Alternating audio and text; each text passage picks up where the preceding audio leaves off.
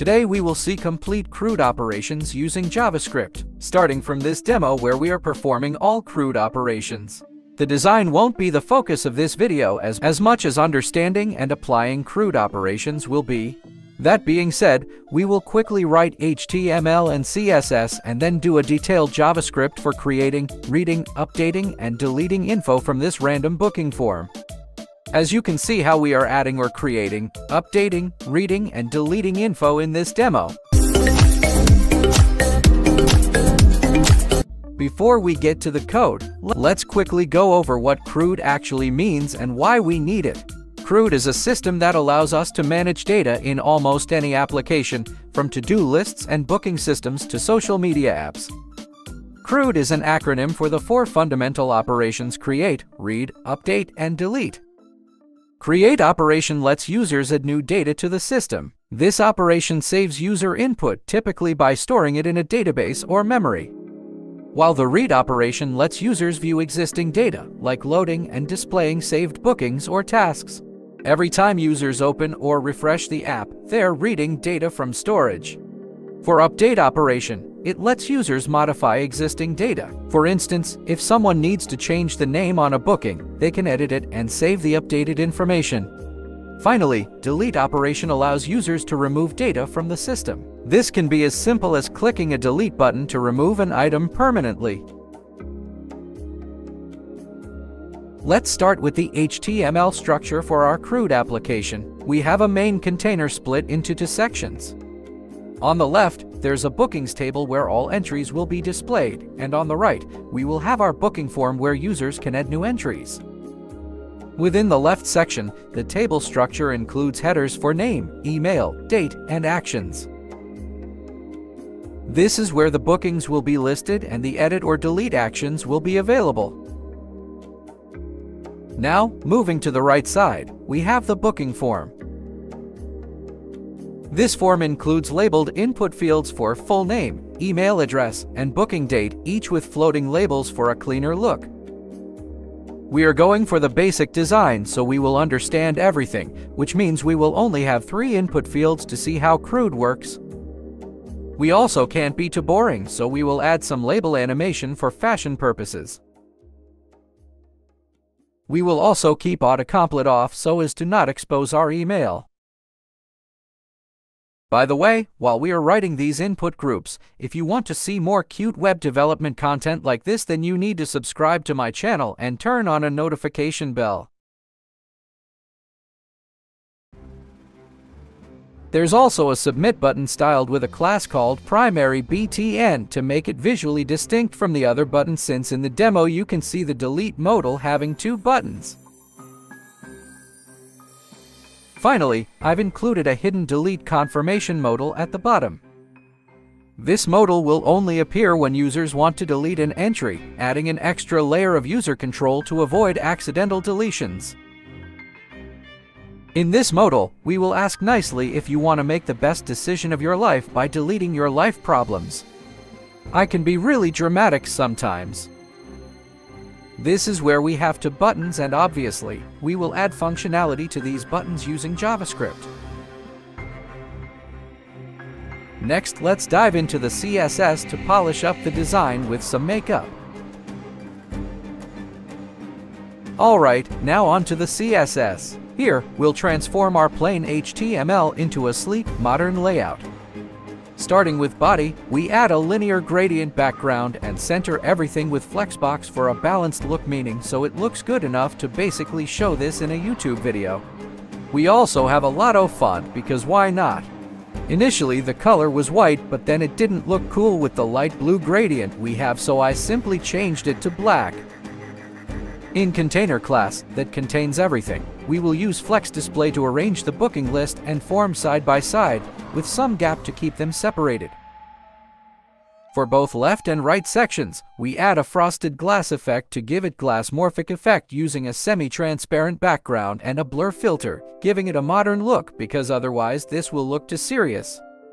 In my personal opinion, make background color white with less opacity and then add backdrop filter blur to give it a frosted look is the best way to go with glassmorphic layout.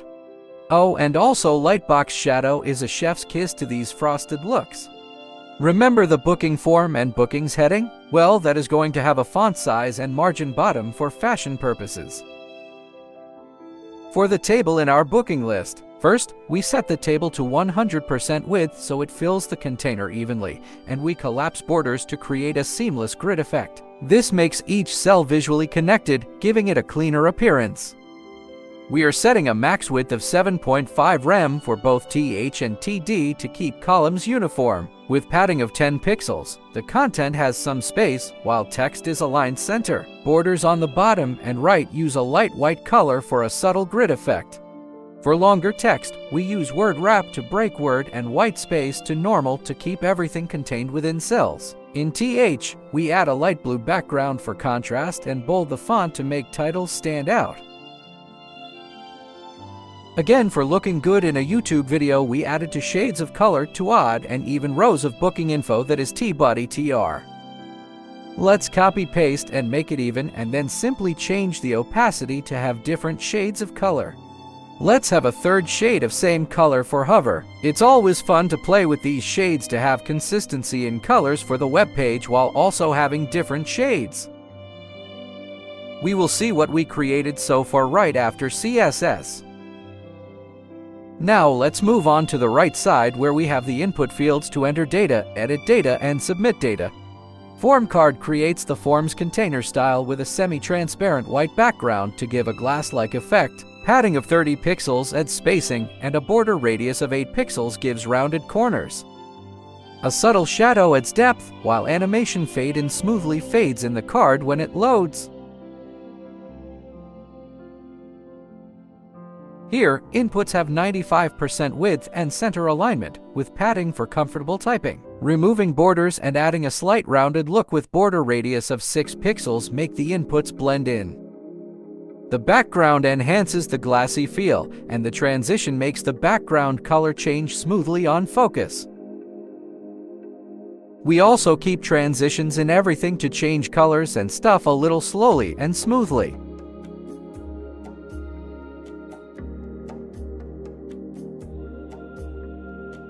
When an input is focused, the background lightens to another shade of white color for visual feedback. We remove outlines and add a shadow glow to highlight active fields. For input groups containing input fields and labels, we position each input group relatively and sets a margin bottom of 1.5 rem to space out the form fields. For labels within these input groups, we have positioned absolutely inside input fields to float as placeholders. Transitions on all 3 seconds create smooth label movements. The labels are clickable since we disabled pointer events. We also have positioned labels at top of 30% within input groups for initial placement since we are animating these labels. To add some label animation. When the input is focused or has content, the label moves up with slight animation and shrinks with font size of 0.8 rem. Bold font weight, gray color, and a slightly rounded background make labels clearly visible above the input. It's basic animation, but it does look good, I hope. And of course, this animation will happen in 3 seconds time frame as styled earlier when we were writing CSS for labels itself. Now on to the buttons we have and the edit delete buttons we will create in JavaScript. BTN styles buttons with a fixed size of 5 rem width and 2 rem height, rounded corners, and pointer cursor for interactivity. Transitions for transform and shadow add smooth scaling and shadow effects on hover. Primary BTN gives the button a gradient background from blue to cyan and our lovely box shadow that we add in everything for a modern effect. Obviously, we didn't forget to add the hover effect on these primary BTN where on hover, the button slightly scales up and shadow deepens for an interactive look. Oh, and I forgot to create the fade in animation with opacity that we called in form card. It defines a simple fade in animation from opacity 0 to 1 for a smooth initial appearance effect. Finally, for the modal class, position fixed with width and height of 100% centers it across the screen while we create a semi-transparent overlay. Flexbox aligns modal content perfectly in the center. I think I am in love with Flexbox. It's everywhere.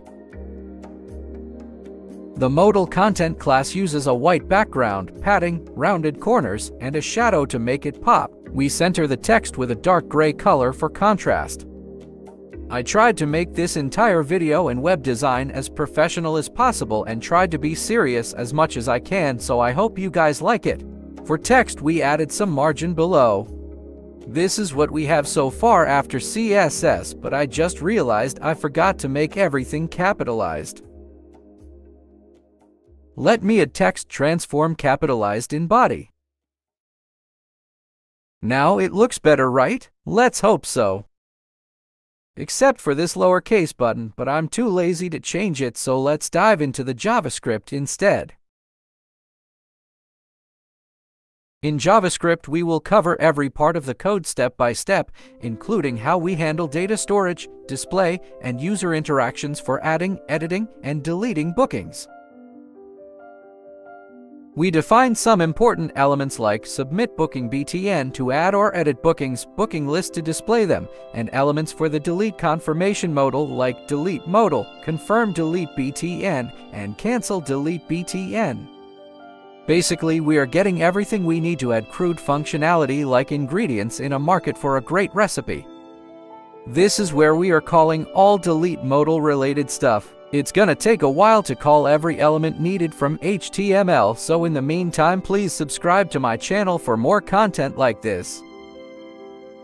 Also, if you are interested in my other content like e-commerce website, portfolio, or restaurant website, then check them out from the link in the description. Next, we have two key variables: bookings, an array for storing all booking entries, and edit index and delete index to track which entries we are editing or deleting. This setup will make it easier to perform our CRUD operations. In loading and saving bookings, we start with two critical functions: load bookings and save bookings. Load bookings function checks if any bookings are stored in local storage. If stored data exists, it loads it into the bookings array and calls render bookings function to display it. This function ensures that data persists even after the page is refreshed by retrieving it from local storage, meaning it's the read part of the CRUD.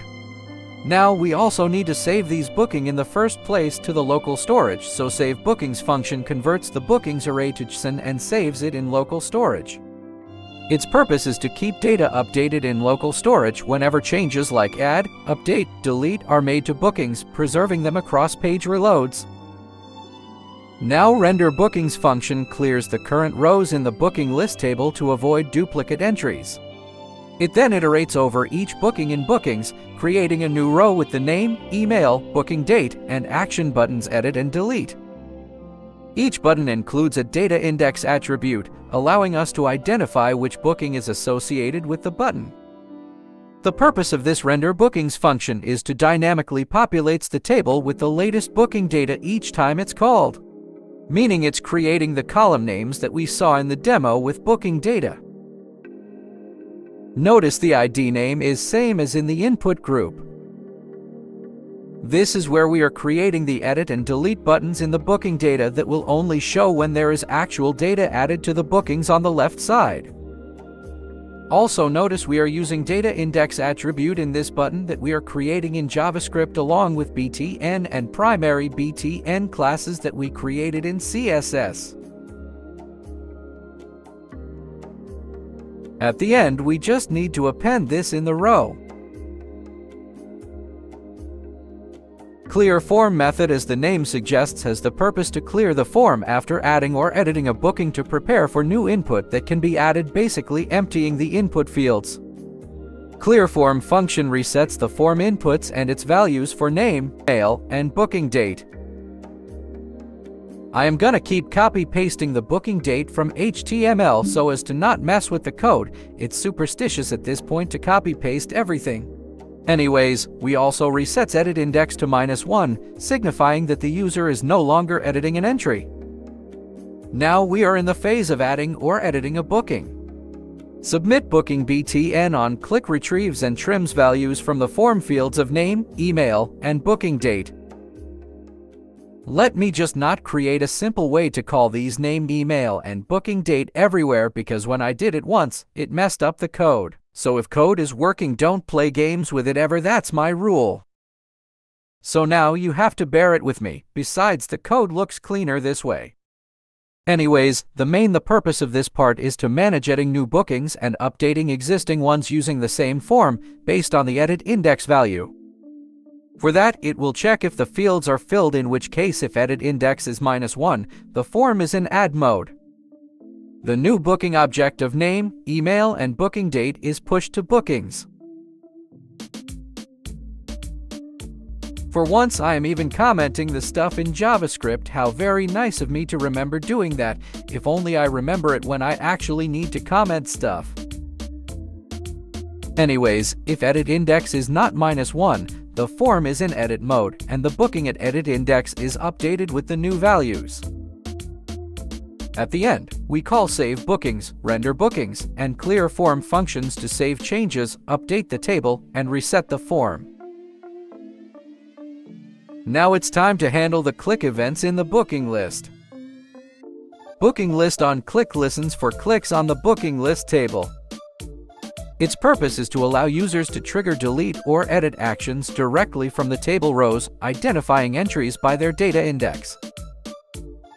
If the clicked element has the delete btn class, it sets delete index to the corresponding data index and displays the delete modal dialog, which we will deal with later on in JavaScript. We are setting up the delete modal from display none that we styled in CSS to display flex at clicking of delete button. In other case, if the clicked element has the edit btn class, it retrieves the booking data at the clicked index, fills the form with this data, and sets edit index to this index for editing. For editing, I wanted to have another modal, but then I realized it won't look as cool as having these input fields having data and being changed and updated. It's more logical and professional to me. I hope you like this more than having editing modal. Oops, I forgot to copy-paste booking date. But let's hope for the best. Now for the delete modal handling, where confirm delete btn on click removes the booking at delete index from bookings. Calls save bookings method and render bookings method to update local storage and the displayed list. Afterwards, we also hides the delete modal dialog. When cancel delete btn on click happens, it closes the delete modal without deleting anything and resets delete index to -1. At the end, load bookings runs on page load to populate the booking list from local storage. Let's see the final outcome and ensure we are not missing anything. I won't speed up this part of the video so you guys can fully witness the complete CRUD operation that we created and now have the rights to gloat about it. I guess it's time to stop my blabbering and let you guys enjoy the rest of the video.